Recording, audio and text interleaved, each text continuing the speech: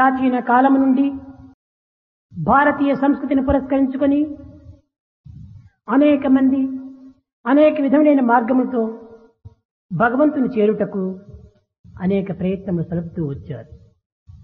Basing on the propagation and the teaching of the culture of Bharat, since ancient times, people have been pursuing various paths in spirituality.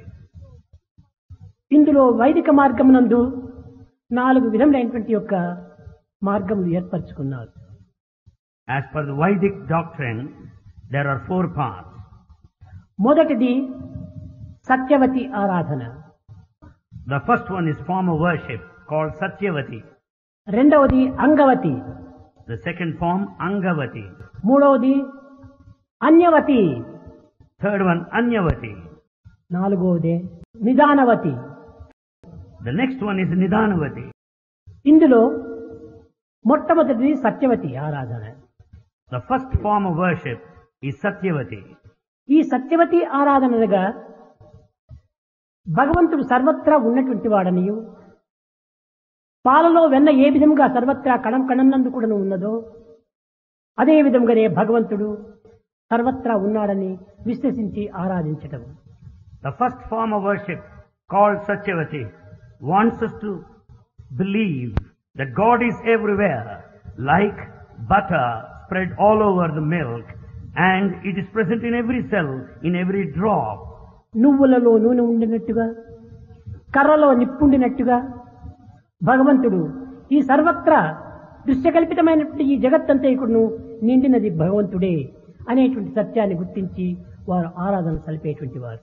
The Satyavathi form of worship will also tell you that just as you find oil in silk seeds, just as you find the fire in the wood, in the entire apparent world, you find the divinity.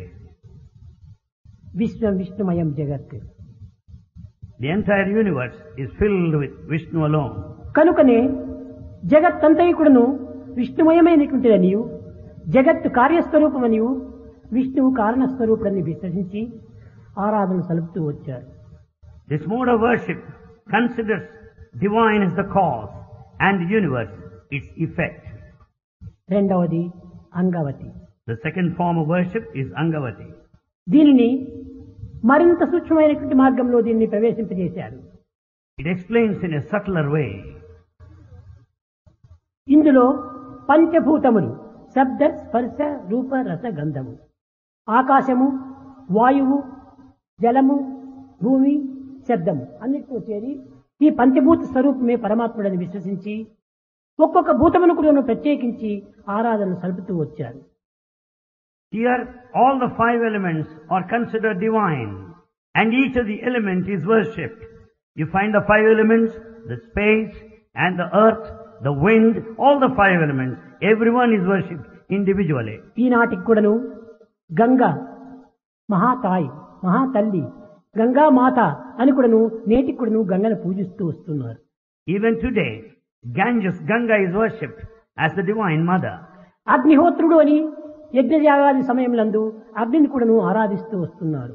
Fire is worshipped as God, where all offerings are made. వరుణదేవుడు అని ఈ యొక్క గాలి వానను కూడాను ఆరాధిస్తూ వచ్చారు. Rain is considered as rain god and worshipped. కనుకని ఈ విధంగా పంచభూతములు కూడాను ప్రాచీన సంస్కృతిని పురస్కరించుకొని భారతీయులు ఆరాధన సలుపుతూ వచ్చారు. Bharatiyas worshipped all the 5 elements as per the tradition of the ancient culture. వీరిరే రెండవ తెగైనటువంటి అంగవతి ఆరాధన. This is the second form of worship called Angavathi. అన్యవతి. Third one, Anyavathi. ఇది కేవలము ఒక్కొక్క ఆకారములకు ఒక్కొక్క చిహ్నము మాత్రమే తీసుకొని ఆరాధన సలుపుతూ ఫలానా దేవతా స్వరూపమని ఆ చిహ్నమును పురస్కరించుకొని నిరూపించుతూ వచ్చారు. In this Anyavathi form of worship, there is a specific form and a specific sign, and we worship basing on that form of our own imagination. Kodandapani అంటే రాములు అని ఒక అర్థం. Kodandapani means Rama. జటాజూటములు ధరించి గంగను శిరస్సుపై ఉంచుకున్నటువంటి వాడంటే ఇతను ఈశ్వరుడు అని ఒక అర్థం. The one with the 4 locks and Ganga, the Ganges above, is Lord Shiva. చక్ర గదా పద్మమును ధరించినటువంటి వాడు విష్ణువు అని. The one which counts the mace and wheel is Vishnu. శిఖపించమును ధరించినటువంటి వాడు, మురళిని చేపట్టినటువంటి వాడు కృష్ణుడు అని. The one with peacock feather and flute is Lord Krishna. వీణా వాణి అనేటువంటిది సరస్వతి అని. Saraswati has Veena. ఈ విధంగా ఒక్కొక్కరి వారి యొక్క చిహ్నమును పురస్కరించుకొని ఆరాధనను సల్పుతూ వచ్చేటువంటి వారు. All the four different deities are worshipped basing on the insignia they have. ఈ విధంగా కొన్ని చిహ్నములు మాత్రమే ధరించి తద్వారా దైవాన్ని ఆరాధిస్తూ వచ్చారు. They worship all these signs which go to the divine as per their own idea. ఒకటి రూపమని, రెండవది నామమని. One is the form, the other is the name. ఈ రూపనామమును ఆధారం చేసుకుని ఆరాధిస్తూ వచ్చారు. They worship basing on these ఈ two, రూపనామం name and రెండు form. కూడా ఒకదానితో ఒకటి చేరినప్పుడే దివ్యత్వం అనేది ఆవిర్భవిస్తుంది. Unless there is perfect combination of the name and form, you don't find the divinity originating there. ఇక నిదానవతి అనేటువంటిది మరొకటి. The next one is Nidanavathi. ఈ నిదానవతి అనేటువంటి దాన్ని ఒక విధమైనటువంటి యొక్క సాధనల కింద మార్చుకుంటూ వచ్చారు. Nidanavathi is a spiritual practice sadhana undertaken. నవవిధ మార్గములను కూడా బోధించారు. Also 9 paths of devotion. ఈ విధమైన మార్గముల చేతనే భగవంతుని చింతిస్తూ స్మరిస్తూ వారు గమ్యాన్ని చేరుకుంటూ వచ్చారు. Following these 9 paths of devotion, they think of God, they think of Him, and then ఉపాసన అనగా ఏమిటి? what do you mean by upasana? అనగా తన గమ్యాన్ని తాను చేరుకోవటమే ఉపాసన యొక్క శక్తి. Upasana worship means that which takes you to తన the లక్ష్యాన్ని goal. తాను సాధించడమే ఉపాసన యొక్క శక్తి. To achieve the aim is the power of worship. కనుకనే Upasana. లక్ష్యాన్ని ఏనాటికి కూడా నువ్వు మరవకూడదు. We should never forget our మార్పు objective. సాధించుకోకూడదు. We should never change. ఇలాంటి మార్పు కలిగినటువంటి యొక్క లక్ష్యాన్ని మనం సాధిస్తూ రావాలి. We should never change our aim or goal. ప్రాచీన కాలం నుండి ఈ వేద విహితమైనటువంటి మార్గమును పురస్కరించుకొని దైవాన్ని ఆరాధిస్తూ దివ్యత్వాన్ని పొందగలుగుతూ వచ్చారు ఆనాటి సాధకులు. Aspirants then followed the culture of Bharat, adhered to all the procedure laid out in Veda and could attain divinity. కానీ దేశకాల పరిస్థితుల ప్రభావాన్ని పురస్కరించుకొని నేటి యువకులు యందు ఇట్టి పవిత్రమైనటువంటి యొక్క సాధనలు విస్మరిస్తూ వచ్చారు. With the passage of time, as an effect of the modern times, these spiritual practices are not known to modern youth. ఏమిటి? రాళ్ళు దేవుళ్ళు అవుతారా? How do you consider a stone a god? చెట్లు దేవుళ్ళు అవుతారా? How do you consider a tree a పుట్టలు దేవుళ్ళు god? అవుతారా? How do you consider ant hill divine? పశువులు దేవుళ్ళు అవుతారా? How can you consider ఈ animal విధమైనటువంటి god? ప్రశ్నలు వేస్తూ వచ్చారు. They put such sort of questions. ఇది కేవలము సంకుచితమైనటువంటి భావములే. It's narrow-minded feeling. ఈశ్వర సర్వభూతానాం అనేటువంటి దాని యొక్క అంతరార్థం ఏమిటి?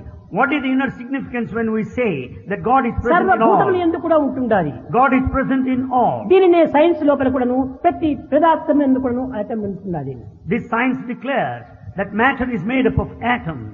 ఈ అణుశక్తి అనేటువంటిది లేకుండా ఏ పదార్థం కూడాను ఆవిర్భవించదు. Without this latent atomic power, you don't expect any matter. కనుక మట్టిలో ఉంటుండాలి, చెట్టులో ఉండాలి, పుట్టలో ఉంది, గుట్టలో ఉంది. Therefore you find present divinity in an anthill, on the mountain top, ఈ in a శక్తి tree. మాత్రం అన్నిటి ఎందుకు ఉండదని మీరు వాదించినప్పుడు ఈ దివ్య శక్తి ఎందుకు అన్నిటి ఎందుకు ఉండదు?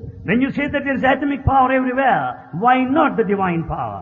కనుకనే ఆ ప్రాచీన కాలం నుండి కూడాను అంతా రామమయం, ఈ జగమంతా రామమయం అని ప్రచారం చేస్తూ వచ్చారు. Since ancient times, it was widely propagated that Rama is present everywhere, కానీ all over the ఈనాటి universe. యువకులు యందు అంతా సైన్స్ మయం, ఈ జగమంతా సైన్స్ మయం అన్నారు.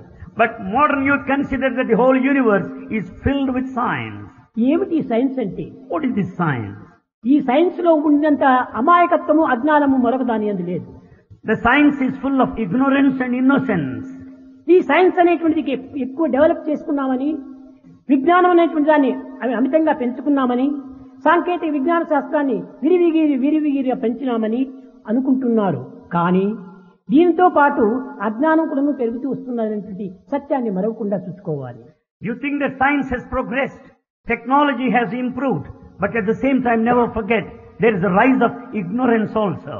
కనుకనే ఈ ప్రజ్ఞాన విజ్ఞాన అజ్ఞానములు కూడాను జంట పక్షుల వలె ఒకదానికోటి వెంటబడుతుంటాయి. Therefore we find the three birds, one of the science and one of spiritual knowledge and one of awareness, they follow. ఈ రియాలిటీకి ఒక షాడో అనేటువంటిది వెంటాడుతుంటాది. The reality will always be accompanied by a shadow. కాన మనము దేని యందైనా కూడా దైవ విషయం లోపల మాత్రం ఒక పట్టుదలతో మనం సాధిస్తూ రావాలి. Therefore, in respect of God and spiritual path, ఏదో బజార్లో పోయేటువంటి వాడంతా చెప్తే దాన్నంతా నమ్ముకోవటము. we should not go by all that is said by those fellows that walk along the street. ఏదో ఒక విధమైనటువంటి ఒక ఎల్లయ్య మల్లయ్య అని చెప్పినంటే దాన్నంతా మనం నమ్మటము. You should not believe what all that is said by Tom, Dick and Harry.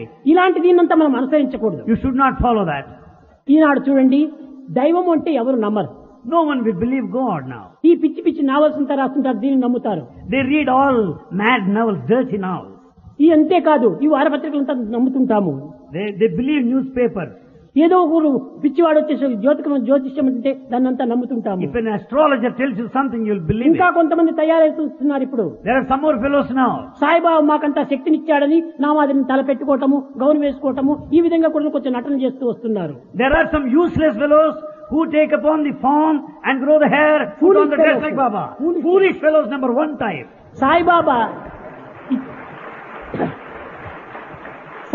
ఇచ్చే శక్తులు కాదు, పుచ్చుకునే శక్తులు కాదు.